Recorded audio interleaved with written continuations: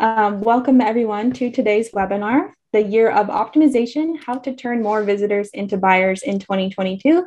My name is Alysse and I'll be your host and co-presenter today. At Trusted Site, we're always looking for new ways to help our customers build trust and improve conversions. So we're very excited today to have Jon MacDonald join us. Jon is the founder of The Good, which is a conversion rate optimization firm. And he's worked with some of the biggest names in e-commerce. So we're really looking forward to getting his insights into what's in store for CRO in 2022. Before we get started, here we have today's agenda. In just a moment, Jon and I will give some quick introductions, and then Jon will take it away to share his laws of conversion rate optimization. After that, I'm going to be sharing some trust building tips that can help you with CRO. And finally, we'll be doing a live teardown of one of your sites and giving some actionable tips on how to optimize it. And of course, we'll save some time at the end for questions. If you do have any throughout the presentation, you can go ahead and submit them in the chat, and we may be able to get to them as we proceed through the presentation as well. All right, so let's get into it here. For those of you not familiar with Trusted Site, about 20 years ago, our founders created one of the world's first web application vulnerability scanners. Soon after that, they were acquired by McAfee, and they began the website security program there. Through the years, McAfee went through some changes, and now Trusted Site is fully independent, but we're still pursuing our same goal of helping our customers prevent a data breach with our security services known as Trusted Site Security, as well as helping to increase customer trust with the Trusted Site certification service. And if you're new to Trusted Site certification, it's a service that helps e-commerce businesses grow and protect trust so that people can make safer and smarter purchases when they're shopping online. And it comes with a suite of certifications that sites can earn, from certified secure to verified business to issue free orders. Once sites have earned these certifications, they're able to display our trust marks throughout the customer journey on their site. Over the years, we've researched the best and most effective ways to build trust online. And like I mentioned, today I'll be sharing some tips that can help you to improve your conversion rates. And to take it a step further, we have Jon, who's going to be sharing his CRO expertise, including several laws of conversion rate optimization that he's written about in his new book. So Jon, why don't you go ahead and introduce yourself? All right. Well, hi, everybody. Jon MacDonald.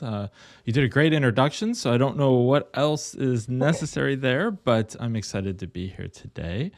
I always like to start every time I talk about CRO in this way with a quote from Dr. Carl Blanks, who is the inventor of the term conversion rate optimization. And he said that the average web page is designed less scientifically than the average toilet brush. So see that the majority of website design and copywriting is still in that pre-scientific age, and most website designers rely on inspiration and not experimentation. To me, that's a problem, and that's why I started The Good over a decade ago. Next slide, please. So see, I'm on a mission. And The Good's mission is to remove all of the bad online experiences until only the good ones remain. And that means I need you all, everybody attending today, to change your websites for the better. And the outcome of that, I promise, is going to be higher conversions. Through our mission, we've been helping e-commerce companies increase sales over the years for well over a decade now, with brands like Nike, Xerox, Adobe, The Economist, and many, many more. It used to be that conversion rate optimization was a differentiator, but now it's a requirement. It's no longer a competitive advantage. And I've heard so many times recently that traffic generation sources are just hurting. Ads cost more now than ever. Facebook return on ad spend is way down. You can all thank Apple for that, but Facebook hasn't really adjusted quite well. And I think it's interesting because many brands that have just pushed the easy button put tons of cash into Facebook and then would get conversions out. And maybe it wasn't as high of a return on ad spend as they'd like, but it was a reliable source of revenue. And now that's just not as reasonable. And so let's talk a little bit about what you can do instead. you have some options. You can always cut that ad spend. You can focus on your owned audience like content, SEO, etc. Or you can explore new channels like maybe influencer marketing. You can also get more out of every dollar you spend on ads. And obviously, I'm a little biased, but that's what I would recommend. And so, look, your brand, the site that you own is not affected by these latest changes. So optimizing your site can make up for a lot of the difference. So how do you get more out of every ad dollar? Let's walk through a few laws of conversion rate optimization. And as was mentioned, these are in part from a book I released late last year called Opting Into Optimization. You can, maybe it's a little small, but you can see back here, I have a copy of it up there. So the first law of conversion rate optimization is that you need to understand as you optimize your site that customer experience drives improved conversion rates, not the other way around. So what do I mean by that? A good conversion rate is the result of a healthy customer experience. It's not the cause. You can get a really good conversion rate because you have a good customer experience, but you don't get a great customer experience by having a high conversion rate. They're tied together, but it only goes one way. Or to put it this another way, a good conversion rate doesn't indicate that there's a healthy customer experience, but a healthy customer experience can improve your conversion rates. And so it's really important to have that mindset as we go into this. How can you think about this? Well, once visitors have reached your site, your marketing has won. It's time to stop marketing and start selling. And to do that, you really need to serve the needs of your consumers. So let's look at an example of how you might apply this to your own site. You can still meet your visitors' needs while baking your marketing messages into the shopping journey. This is a test that we ran for Beckett Simonon, which is a high-end handcrafted shoe brand. So every shoe is custom made for the person that orders it. And you can see here that they really wanted to kind of bake that marketing messaging into the journey. So instead of just pushing the marketing message at people who were trying to shop, instead they're trying to put it in as part of that journey. And what we did here was on the left, you can see the control, which was their current category page, or on the right, which is the winning variation, where we added these tiles and replaced product with tiles around marketing messaging. This resulted in a 5% lift in conversions and a 237% return on their investment for doing this test. So why is that effective? Research you use to understand if your product or service can solve the consumer's pain or need. And if it can solve that pain or need, you can convert them as quickly and easily as possible. And I think it's really important to remember that consumers are only at your site for two reasons. You're not Facebook. I mentioned Facebook earlier. They're not coming there to hang out and catch up with their friends. They're there because they have a pain or a need, and they think, or something led them to think, that you can solve their pain or need. And they really get to your site to research that, understand, can you help them? And if so, they want to convert and then get on with their life. So how can you apply that to your site? Here's a great example of how important it is for you to ensure that you are making it easy for consumers to do research. As the majority of the world transitioned to work at home over the past couple of years, we were just talking about how our offices aren't being utilized right now. High quality office furniture like this from Fully was in really high demand. And specifically their iconic Jarvis standing desk, which I'm actually sitting at right now. I'm not standing. I probably should be for my health. But the reality is that it had a really long lead time. And something that is still unfortunately recognizable for probably a lot of the brands that are on this today, because supply chain issues continue to be a challenge years later. Well, this really presented some challenges for Fully, and the team at The Good knew there was an opportunity to perhaps creatively display their in-stock products in a way that gave customers the option to shop for something new. So our key learning from this was that you have to make a dialed in product filtering experience. That will help enable easy research. And so our team looked at lots and lots of eye tracking heat maps, and the engagement was all happening on the filtering. So much so that our hypothesis was that filtering was confusing. This change to the filters had a dramatic effect on conversions and revenue, and it is something that is actually fairly simple to implement. You can see they got about a 6% lift in conversions, and they saw a 75-to-1 return on investment. So for every dollar they put into making this change and testing it and doing that research behind it led to $75 additional in revenue. So pretty powerful changes. It's really hard to read the label from inside the jar. If you've ever seen me speak before or talk to me on the phone, you've probably heard me say this. And this is actually a chapter in that book. And the shared trend is that both of these laws and example are examples of what happens when you put the customer first. You might think that you know what the customer wants, but the best way is to find that out through customer research. We'll always say that it's hard to read the label from inside the jar because it's impossible for a brand to understand what the site experience is like for a new-to-file customer. Why is this perspective important? Well, first, it's really hard for a brand to optimize their own website because they just generally don't understand that unique perspective from that new site visitor. And second, if a visitor can't understand a brand's website, how to navigate it, what the value propositions are, or even what products the brand is selling, then they're just going to bounce right away. So what can you do? Well, you can use data. So let's take a look at some of the data. To do this, you really need to move from data collection and tracking from ads to your own website. So I talked earlier about how, these changes that are all happening around ads costing more, and they're all on third-party sites. They're all on Google, Facebook, Instagram, etc., right?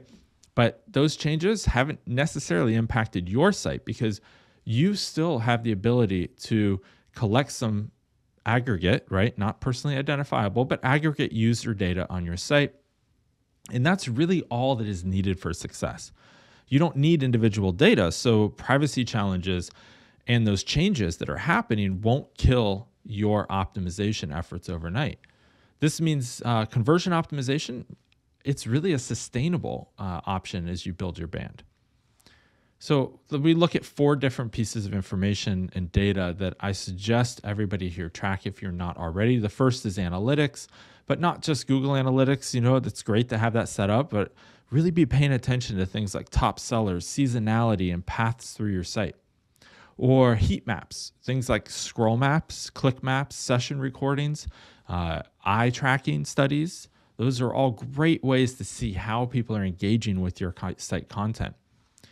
I personally, my favorite is user testing. This is to help us not only understand the what people are doing, which is what all that quantitative data like analytics and heat map can tell us, but the more qualitative side of user testing is really going to tell us why. They're going to tell us why people are taking those actions, what they're thinking in that process. And then we take all of that data, and armed with that data from the other 3 that I mentioned, we can use math to tell us how to best proceed, and that is what A/B testing allows us to do. So the ultimate goal here is to make data-backed decisions. And this helps you navigate uncertainties such as iOS updates that you have no control over and improve your conversion rates on your site. So this is a lot. And there are plenty of ways you can handle this, but it's a starting point. Here are some things that you can do today. Give customers the information they need to convert, starting with your product detail page. Use social proof to build a better customer experience and do research on site instead of having to look at other places for reviews of your brand. And then build trust with your consumer, which is a big part of what we're going to talk about today. For example, give them security they need to know that their transaction is going to be safe, secure, and that it has been proven. So I'm going to pass things off from here in a moment to talk about that third point. But before I do, I really want to show you an example of how these elements and more might work together. This is a real life example of a collaboration we did between The Good and TrustedSite for Shoe Mart. Shoe Mart is another shoe brand, shoe reseller, I should say. And in addition to the badges on their homepage, the footer, and the checkout page, which they all resulted in a 14% increase in the conversion rate. We also did some testing on this site with the badges about where the best placement might be and what type of badge. And that all had a pretty big impact. So I'll hand it off from here. Perfect. Thanks, Jon. So I just wanted to add that we do have a full case study write-up of this test on our blog if anyone is interested in learning more about it. But I just wanted to also point out that not only did the Shoe Mart increase conversions, but their average order value also increased by 13% as well. So that really just goes to show how valuable the addition of trust on your website can be. But at TrustedSite, we really believe that building trust is more than just throwing up a badge on your site. There's a lot of other contributing factors that affect how visitors perceive your website. So I'm going to be sharing just a few of our best tips for how to increase trust and customer confidence. So starting with tip number 1 is to make it easy for your visitors to get in touch with you from the get-go. Having contact information like your phone number signals that there's real people behind the scenes, which is important for eliminating doubts about business legitimacy for your first-time visitors. And according to Sleeknote, 51% of consumers trust companies who make it easy for visitors to get in touch. So it's a really great way to just establish trust right off the bat. So what does this look like in practice? Well, what I like to say is to think of it as being like Dwight Schrute from the TV show The Office. This is one of the few instances where you would actually want to be like Dwight, but if you've seen the show, you might remember this scene where Dwight's on a sales call and he sort of aggressively makes sure that his client knows how to reach him by explaining all of his forms of contact information, which included not 1, but 2 pager numbers, and when he can be reached as well. So here's a quick few practical examples. Swanson, as you can see here, has a help and support widget in their header that lists their phone numbers for visitors to both call and text, and includes the hours of operation for each of those lines. There's also a link to their Contact Us page, which has more ways that visitors can get in touch. And they've also made sure to include their contact information on the mobile version of their site as well. So another really important thing to have is a live chat widget. We live in the age of instant gratification. So live chat offers a way for you to be able to address visitor questions as soon as they come up. And lastly, another interesting option that has gained popularity during the pandemic is offering a live chat video option. And video chat's great because you can give customers the same type of face-to-face interaction that they would normally be able to get from an in-store experience, but from the comfort and safety of their own home. And so this may or may not make sense depending on the type of product that you're selling, but companies like Lululemon have utilized it to offer product recommendations, offer help with fit and size, and also provide some gifting ideas as well.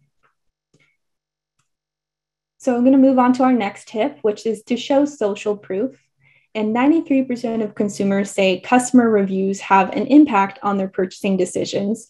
So that means nearly everybody is influenced by reviews. Your visitors really want to know whether your products will meet their expectations. And so hearing the experiences of your previous customers is a way for them to get another perspective aside from your own as a business owner or marketer, which is going to have some inherent bias. So we have a few recommendations for how you can go about incorporating reviews on your site. Personally, I love websites that collect detailed reviews because it can give you additional information that's not necessarily available in a standard product description. For example, American Eagle asks customers to rate the item overall, and they also describe the fit. But in addition to that, they ask the customer to share the size of the item that they purchased, as well as to share their height and weight. And in any other context, that might kind of seem like a rude question, but in this case, it's to help new customers better gauge the fit of the item because they can see what customers of a similar body type have to say about it. And so this is not just limited to the apparel market. When you're collecting reviews, you can try to ask different questions that will prompt customers to share details that are specific to your type of product. But even something as simple as what did you like or dislike about the product can be a helpful way to kind of prompt them to share more details. So another thing to do with your reviews is to use them to provide product recommendations. In the instance that the product that they're the one that they found is not the one that they're looking for, this gives them a quick way to see other options that they might like. And so this widget is offered by Yotpo, and it lets you scroll through other top-rated products on the site and shows an image along with its rating and number of reviews. And the last thing I want to say about reviews is that unfortunately, it's inevitable that you'll receive some negative feedback on occasion, but we want to say that you shouldn't shy away from those because hiding or deleting them is an untrustworthy practice. And that might actually increase visitor doubts because if you only have positive reviews, it can start to make visitors question the legitimacy of them. And according to Trustpilot, 64% of consumers would actually prefer to buy from a business that's responsive over one that seems superficially perfect. So we always say to take negative reviews as an opportunity to showcase your great customer service. And when a customer sees that you've taken steps to address an issue, it can appear as a sign of trust. And so in this example that we have, you can see how Thrift Books quickly responded to a negative review with an apology and a solution. And so I'm going to move on to our last tip here, which is our favorite at TrustedSite, of course, and that is to display visual trust indicators like TrustedSite's system of trust marks. We've conducted several consumer surveys over the years, and we found that nearly half of consumers think that a site could be a fraudulent business if it does not display any trust marks. And so that shows that consumers really rely on services like TrustedSite to verify the legitimacy and the safety of the sites that they shop at. And one of the reasons we think that's true is because services like this provide that information as a third party and essentially vouch for the site as an outside entity. And that kind of goes back to what we were saying with reviews, where shoppers want to get information about your business from outside of you as a direct source, because at times it can appear to be biased. And so in that way, reviews and trust marks are really great because they provide that information right on your site, which discourages your shoppers from leaving and going to Google to search for that information somewhere else. And so instead, they stay on your site longer, and that means they're going to be more likely to make a purchase on your site. So that said, we have a couple of tips for adding trust marks to your website. Starting with, make sure to use trust marks that visitors can interact with so that they can find additional information about what the trust mark means in case they are not already familiar with what it means. So when you click any trusted site trust mark, the site's certification modal appears, as you can see here. And that lets customers be able to learn more about each of the certifications that the site has earned. We also suggest that you make sure that you're careful with how and where you place your trust marks, because when they're placed together, like how you can see here, consumers may actually view the checkout or your site as being filled with clutter, and they may doubt the security of the site and the security of their purchase. So our recommendation is to limit the amount of trust marks in the checkout to no more than 3. And we suggest placing a security trust mark as close as possible to the credit card fields. And this is really critical because nearly 75% of consumers have concerns when they're asked for their payment information. And so this is a really great example from mybinding.com. They are a laminating and binding materials retailer that actually ran a testing experiment with TrustedSite, and they saw a positive impact to their conversions by placing the trust marks on their site. And so you can see they have the floating trust mark in the bottom left corner, which is designed to appear across every page of the site. They also have the secure checkout trust mark in the payment method section. And they also have our identity protection trust mark right underneath the place order button. And that's going to wrap up my section here on trust building tips. So we're going to shift gears now to do our live website teardown and take a look at some of your sites, or at least one of your site that is. So we're going to be identifying where you could be missing those laws of CRO that Jon was talking about. And additionally, we're going to share some trust building tips for this site. So that said, the site that we're going to be looking at today is blindsgalore.com. So Jon, I'm going to pass the mic back to you and let you share your analysis.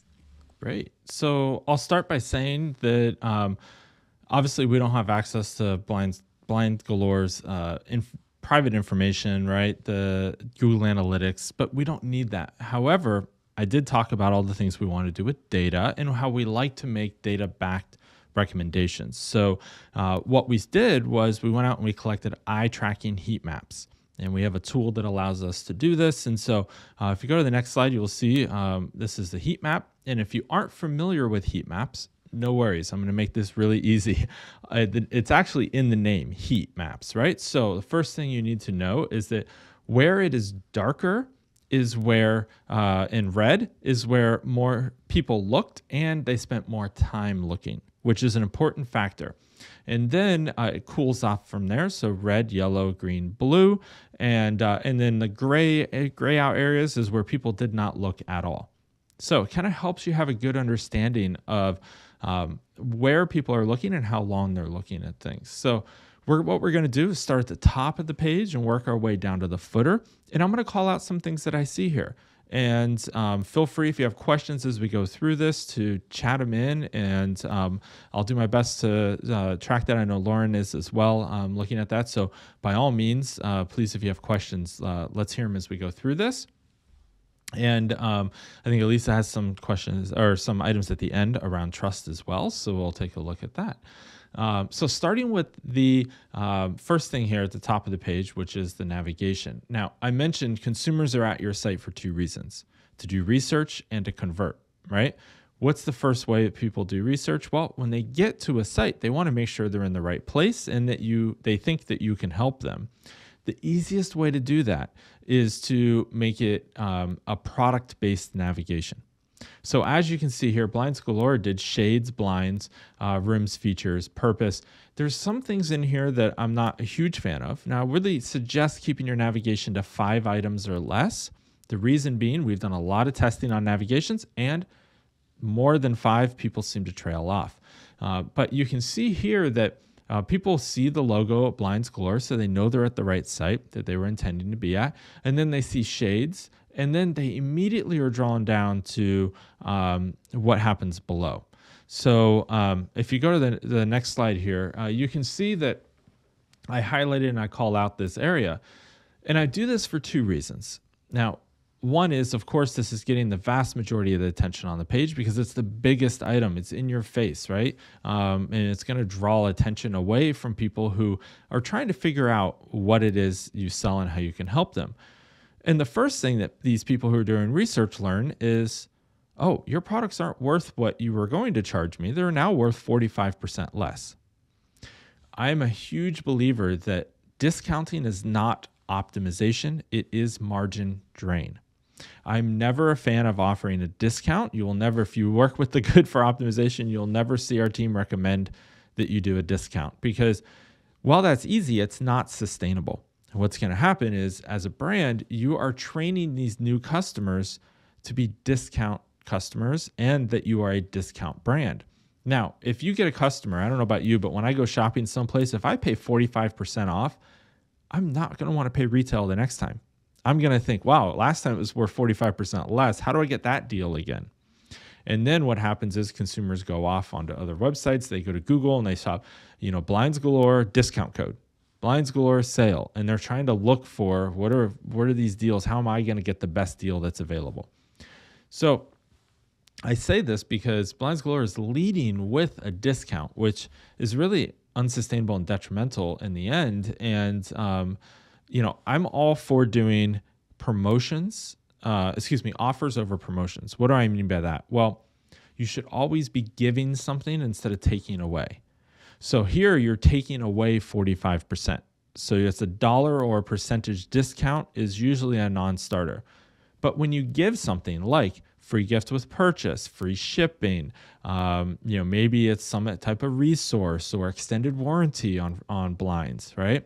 Something of that sort can really actually be a value add instead of a discount. And now it may cost you 45%, right, in your margin, but consumers don't add that up in that same way. They feel like they're getting an additional value, and they don't always expect that next time they come to the site. So I'll get off my soapbox on discounting now. We can go to the next page here as we kind of continue. Now, I really wanted to point this out because I'm highlighting here that we have our designers recommend, which is typically not what consumers are here for, right? So the first thing I would recommend doing is, what are all the different types of products that you sell? Let's focus on a product base here and help people along in that journey. Yes, designers might recommend these products, but as a new to file customer, I don't know what I'm looking for exactly or all the categories you can sell. So what we find is that generally, the sooner on a homepage that you can tell people what products you're selling outside of the navigation, the quicker that people will be able to get down that path to conversion that is going to be helpful for them.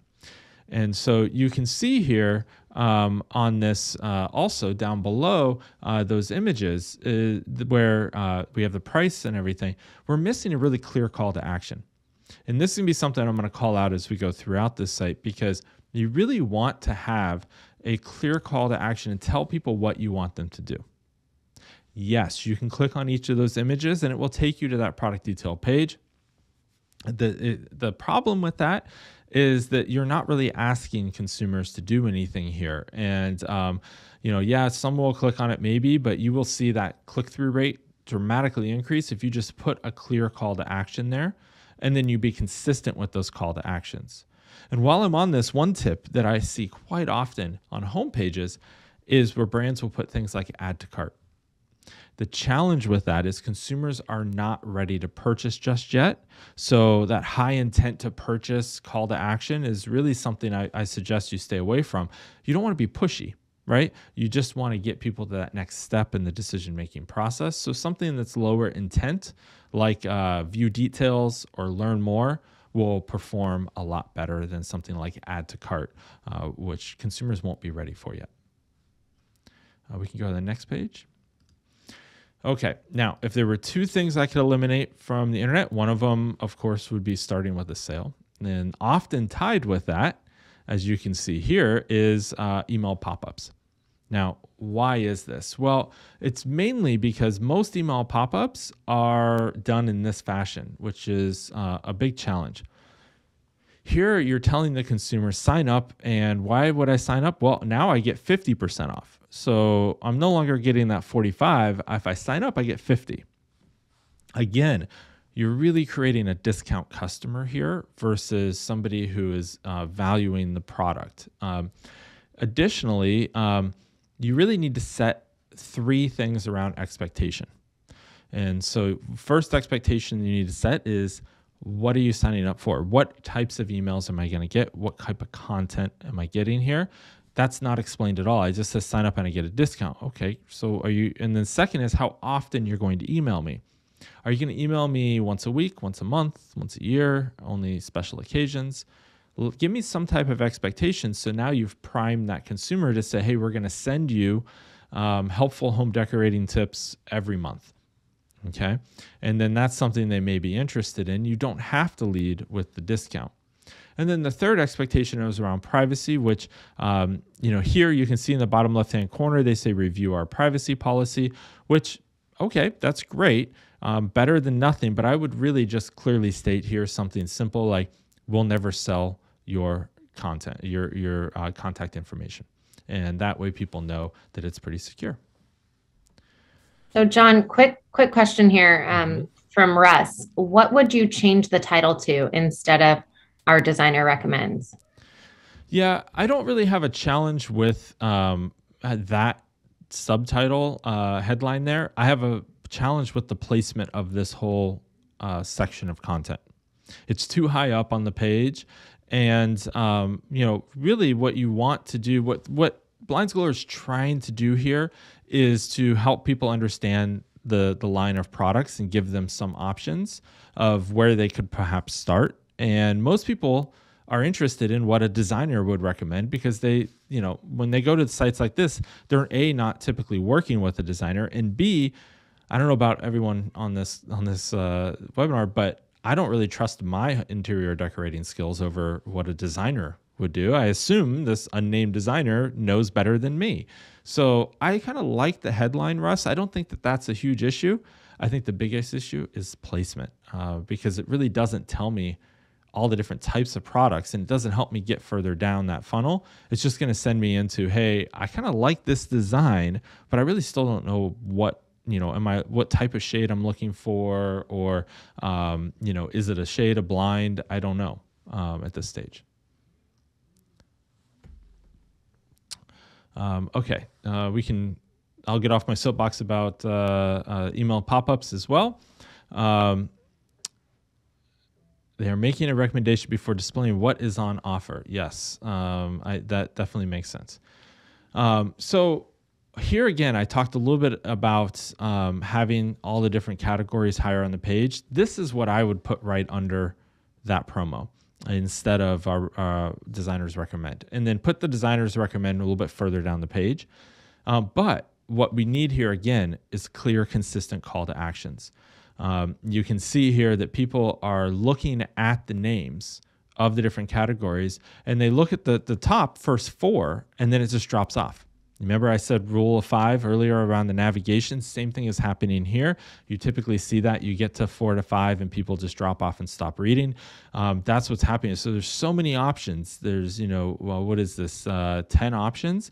That's a lot to be thinking about and trying to wade through.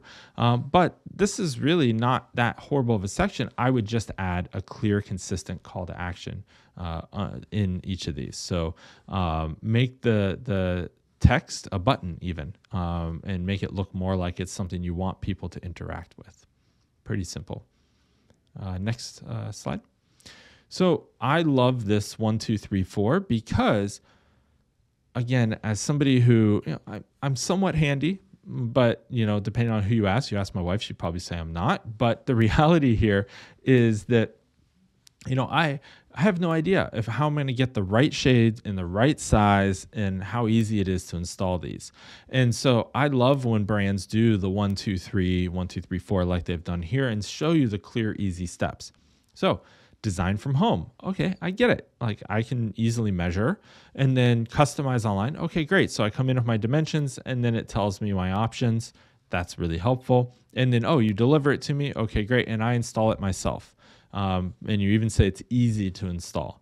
Now, if I could change anything here, it would be the amount of text below each of those blocks, because you can see people aren't really reading that text very much. They kind of are reading the headline and looking at the picture, and then they fade off over the text. And what I would recommend is maybe separating that out a little bit, or even trying to reduce it down to 1 or 2 words if possible.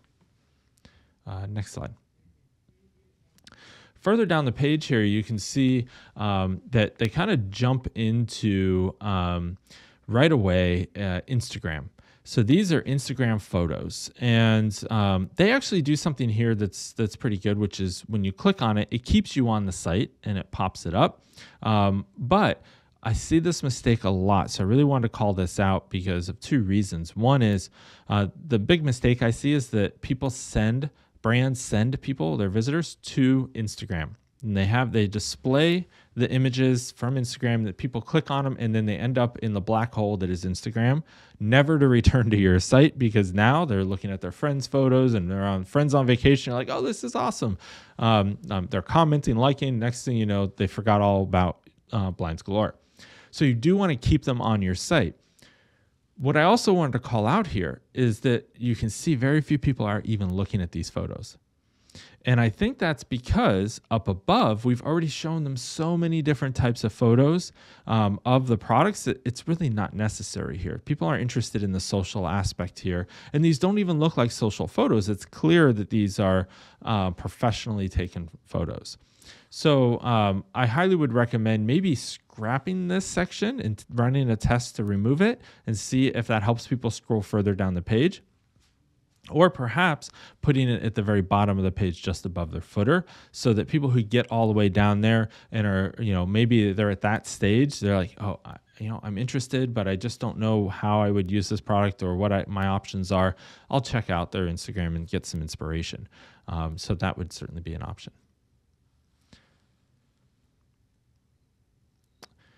As we keep going down here, I think this is really interesting to see that we're calling out free shipping, free samples, no sales tax, and a guarantee.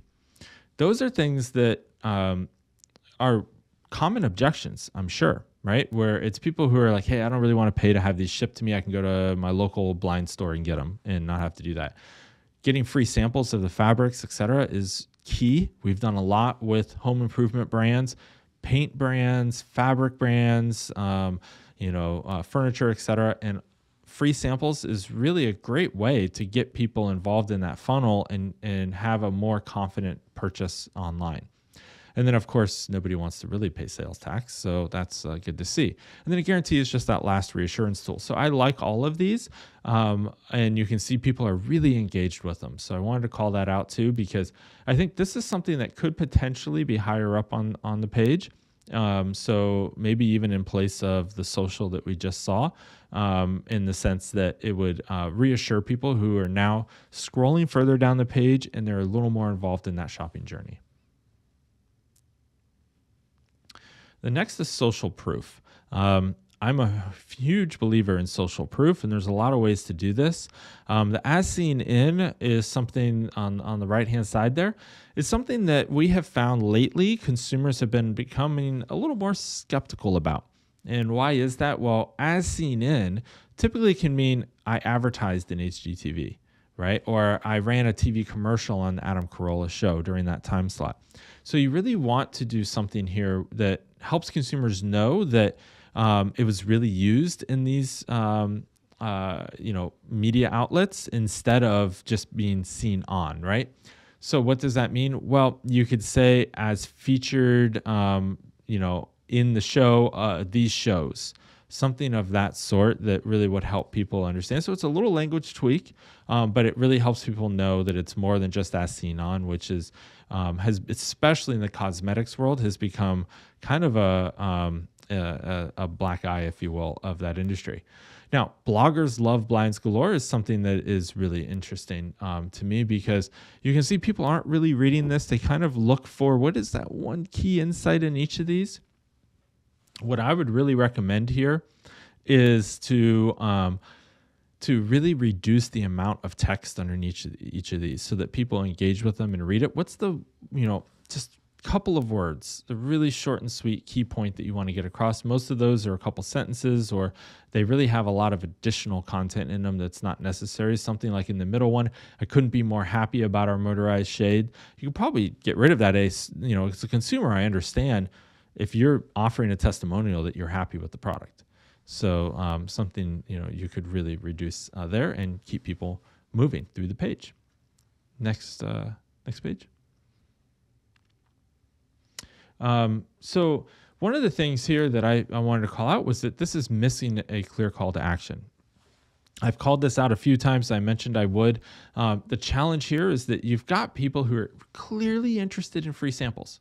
And I mentioned earlier that this is a great way to get people moving through the funnel and get that first step out of the way of, hey, I'm interested in these brands, and they're going to spend time loading up with 15 samples and then get them shipped to them. But what you've done here is you're telling people all about them, but you haven't given them an easy way to start that journey. So really would want to do something that helps them take that next step. And so a clear call to action here would be really key.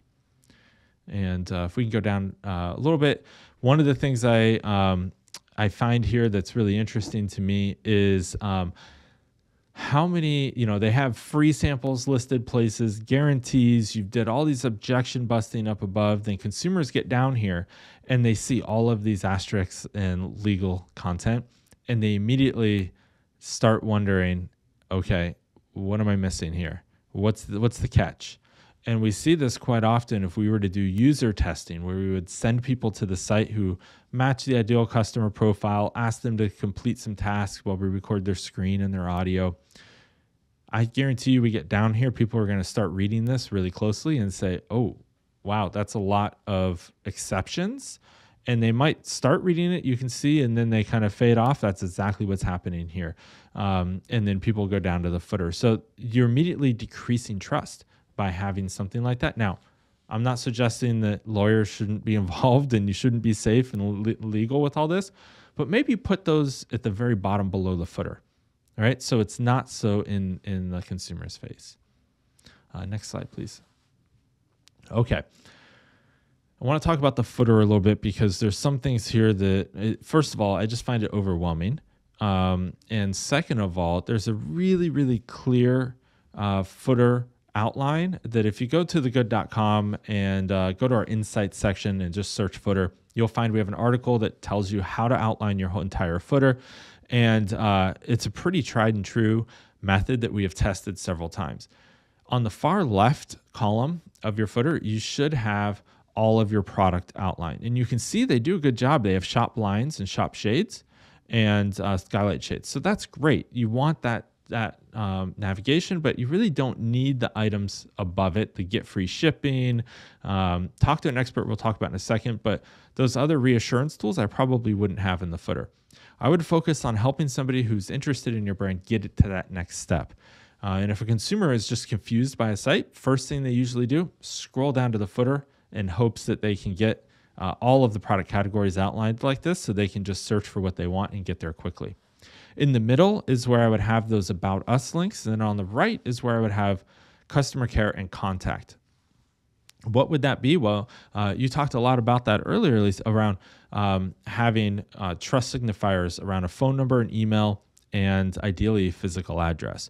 When we find those three are included, trust just goes way up and it's no longer an issue. And then even better if you have a badge that's verified that information, right? So what I would remove here, though, is all the credit card icons. There's no reason to have those. I don't know about you, but I can't recall the last time I've shopped online and they didn't take at least one form of payment that I had available to me, right? So definitely not something that is necessary. And I don't know, do I have one more slide here or not? Nope. Okay. I think I'll pass it over to you. Perfect. Thanks, Jon. That was all super insightful information. So thank you for sharing that. I just want to add on to what Jon's been talking about here with blinds galore and give a few ideas on how to make the site a little bit more trustworthy with trusted site trust marks. So our first recommendation would be to add the floating trust mark to the bottom left corner. This trust mark actually helps to establish trust with visitors right off the bat, because no matter which page they enter the site, they're going to see it. And in this case, we recommend the bottom left corner because we don't want it to interfere with their help widget on the bottom right side. And the nice thing about this trust mark is that, as users are scrolling down the screen, it stays in place so that there's always a visible trust symbol on the screen. And another great thing is also that all trusted site trust marks are fully mobile compatible. So no matter what device your visitors are on, they're going to be able to see your trust symbols. So the next thing, kind of building off of what Jon was talking about with this, it's really important to kind of be clear about your privacy policy and what that actually means. And so this trust mark that we have, the span-free trust mark, has shown to help visitors and reassure them that when they submit their email, they're not going to be receiving spam when they sign up for your email list. So it kind of sets their expectations more clearly before they submit their email.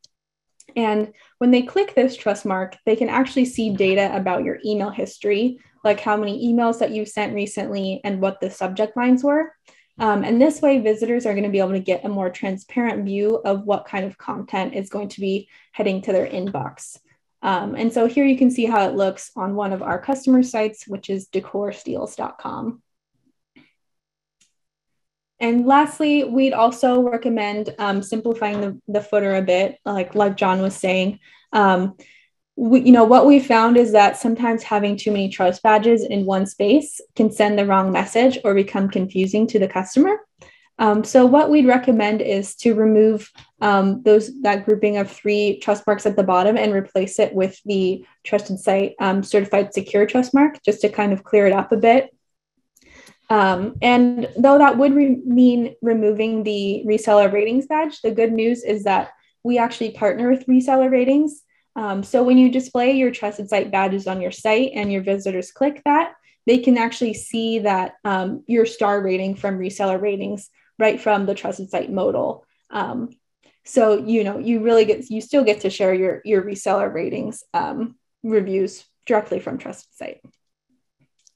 And so that is going to wrap up all the content that Jon and I had prepared for today. We can take maybe 1 or 2 questions, I think, before we sign off here. Jon, I noticed a couple in the chat, and I'm not sure if you saw those, from Neil. Yeah, Neil was asking about running ads. So Neil, I think you're asking here, when you have partners, where would you put product, services, et cetera, you'd like to promote? For e-commerce specifically, there's a couple of great companies out there. I'm trying to think of the name. I can't off the top of my head, but that allow you to basically to partner up with other brands, and then post-purchase allow them to add on to their order your partner's brands. So say that you are a shampoo brand, and something that you can do is sell your shampoo, and then after they get through checkout and have completed that, you can show them post-purchase, here are some body wash brands, right? And it could be things that you've partnered up with, and then they can add that to their order. And since Shopify, this is a Shopify plugin I'm thinking of specifically, already has all their payment information, it will just process that and ship it to the same address from that partner. So there's a couple of great ones there that do a really good job with that. Awesome. If anyone else has any other questions, go ahead and submit them now. We'll give it another 30 seconds or so. Alysse, I think we had one up higher up in the chat when you were talking about the building trust with reviews. Someone asked, how do you send the customer the option to submit a review? Is there a link? And I think they're referring to how do you collect reviews potentially post-purchase? Mm-hmm. Yeah, so I think that would be something that you set up with your reviews provider. We Trusted Site partners with, I think, 4 different reviews partners: Trustpilot, Verified Reviews, Reseller Ratings, and Reviews.io. So, if you sign up for those services, and that would be kind of on an individual basis. I don't know if you have anything else to add, Jon. Well, yeah, no, from a trust standpoint, I see a big mistake a lot of brands make where they have a button on their product detail page in reviews that says write a review.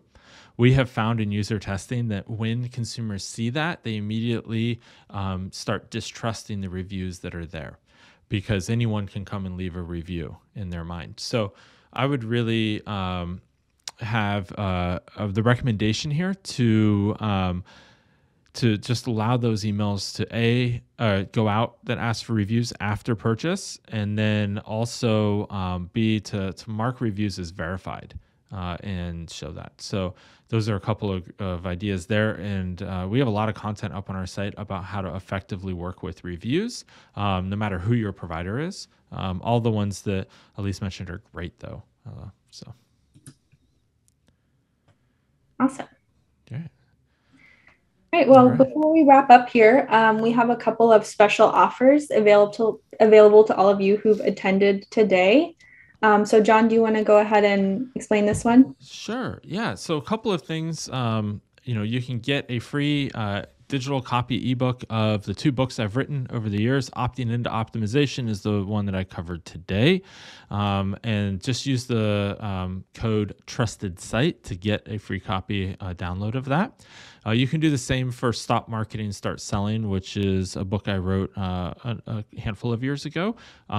and it's much more actionable items. And opting into optimization is all about the theory, how you should be thinking. So you can also get a free landing page assessment if you like the teardown that we did today. If you are a qualified site, it will ask you to confirm some information when you sign up for that. Assuming that you qualify, you can get that there.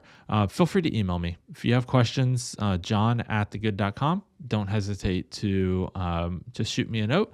I do read every email, do my best to respond, and I've given it out for years and nobody's abused it yet. So I look forward to hearing from you. Awesome. Well, yeah, everyone should definitely take advantage of those free offers to them. Adding on to that, as a special thank you from TrustedSite, we are offering qualified sites a free testing opportunity to measure the impact of TrustedSite trust marks on your site. So with this opportunity, we'll work with you to create a custom experiment plan and run a test at zero cost to you.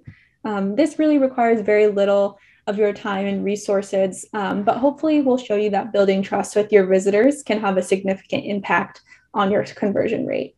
So if you are interested in this opportunity, you can sign up through the link. I believe Lauren is sharing those in the chat right now. We'll also follow up in our follow-up email with the recording. The link will be there as well. Or you can also reach out to our team directly at partners@trustedsite.com. So that's all that we have for you guys today. Thank you so much for attending. And thank you, John, for joining us today and sharing your insights. They were all super helpful. So yeah, we'll see you all next time. All right. Thanks for having me. Bye, everyone.